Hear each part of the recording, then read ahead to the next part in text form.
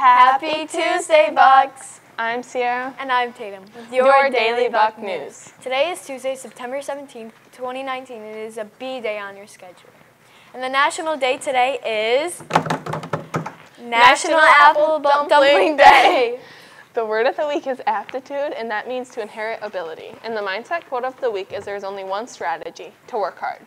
Today for lunch is macaroni and cheese with Texas garlic toast, green beans, peaches, fresh fruit, and your choice of milk.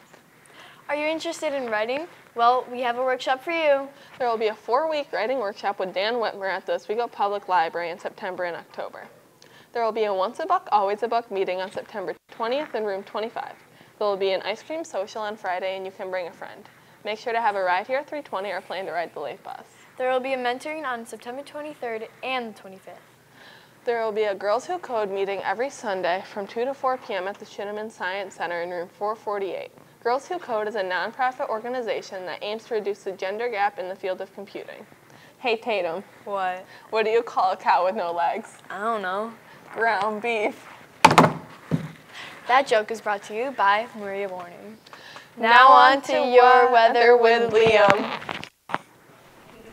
Hey Bucks, I'm Liam with your Buck weather. Today is Tuesday, September 17. It'll be sunny with a high of 70, a low of 49, and a 10% chance of rain. That's all. Now on to sports with Tyler. Good morning, Bucks. I'm Tyler with your Buck Sports. The boys' 7th and 8th grade soccer team has a game against Jamesville DeWitt. The boys' 7th and 8th grade cross-country team has a game against Fowler Monday. The girls' 7th and 8th grade cross-country team has a game against Auburn Monday. Have a great day, Bucks.